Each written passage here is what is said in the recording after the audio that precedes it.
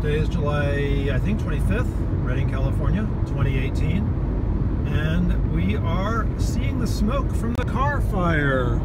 Look at the sun there.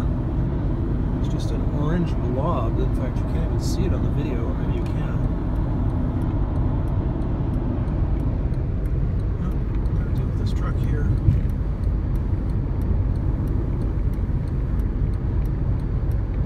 But it's 7:30.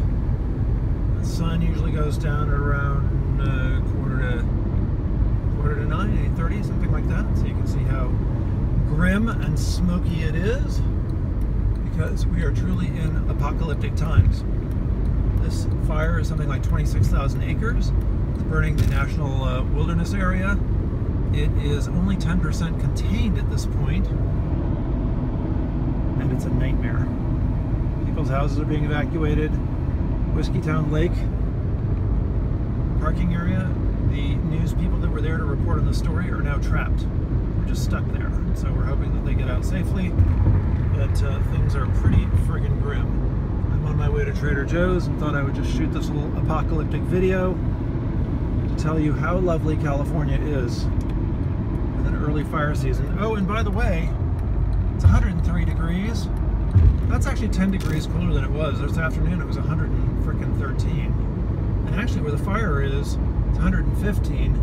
Now imagine being a firefighter and you're out climbing up and down hillsides, dealing with walls of flame. It's 115 degrees is the sort of normal ambient temperature, although I got to imagine that if you're fighting the fire and you're at the edge of it, it's a hell of a lot hotter. And you've got on a big heavy suit, you're carrying equipment, and you're hacking with an axe or something like that. Ain't no fun at all.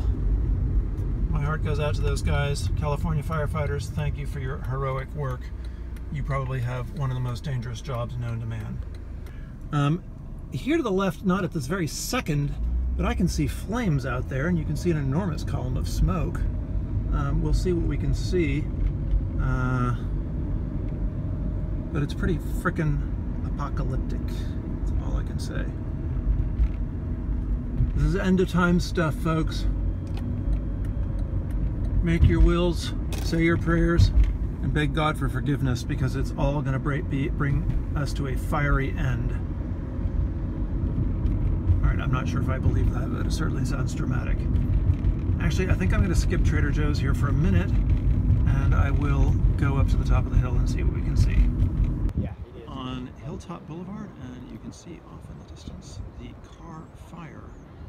Flames are now shooting out of the crest of the hill there. You can see the smoke billowing there off to the right. It's an enormous plume. The entire city is covered with smoke.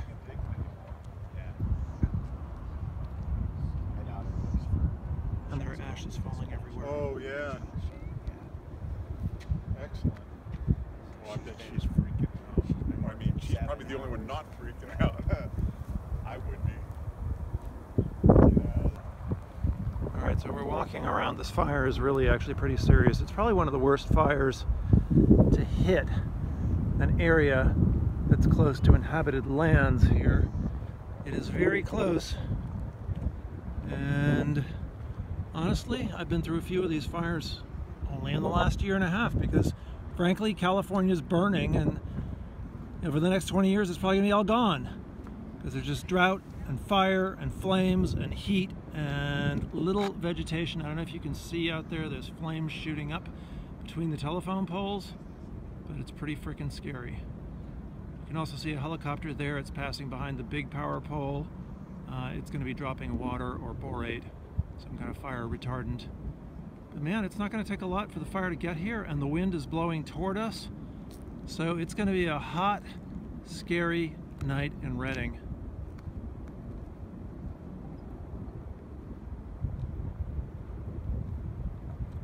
Oh yeah, you can really see the fire now.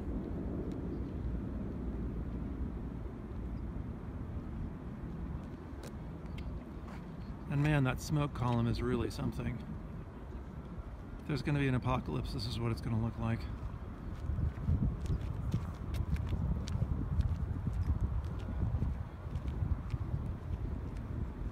I don't know if you can see the fire through that stand of oak trees there, but it is getting intense.